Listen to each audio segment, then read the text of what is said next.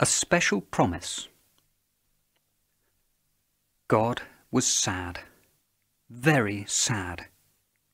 Everywhere he looked, he saw people making bad choices, hating each other, hurting each other, making a mess of his beautiful world. "I need to start all over again," God decided. "I need to make my world clean." And that's when he talked to Noah. Noah was not like the rest. He was a good man, and God knew it.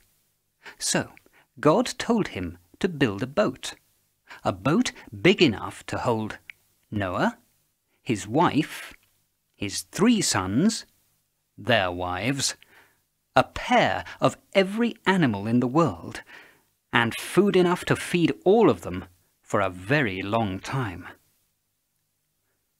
Noah's family was surprised when he told them what he was going to do. Noah's neighbours thought it strange of him to build a boat so far from the sea. And it wasn't easy chasing and catching and cleaning up after all those animals. But Noah was a good man.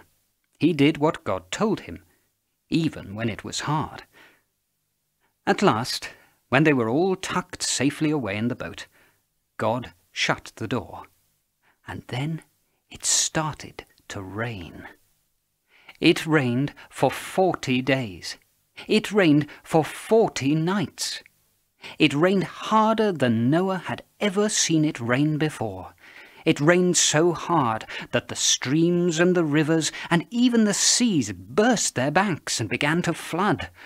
Soon every sandy beach, every rocky path, every patch of muddy earth had disappeared beneath the water. And the boat began to float. It floated above the houses, it floated above the trees, it floated above the hills, and then above the mountains too. It floated for days and weeks and months. And then it stopped, stuck at the top of a tall mountain. Noah opened a window to look out. The water was going down, but the world was far from dry. So he sent out a dove.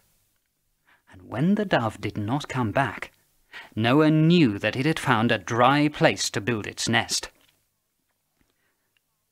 "Come out," God called finally. "Come out of the boat. The world is dry, the world is clean, and now you and your family and all the animals must have children and fill it full of life again." Hooray! Noah celebrated, and he thanked God for saving him. God was happy too. So he painted the world's first rainbow in the sky to celebrate his fresh, clean world, and to promise that he would never send a flood like that again.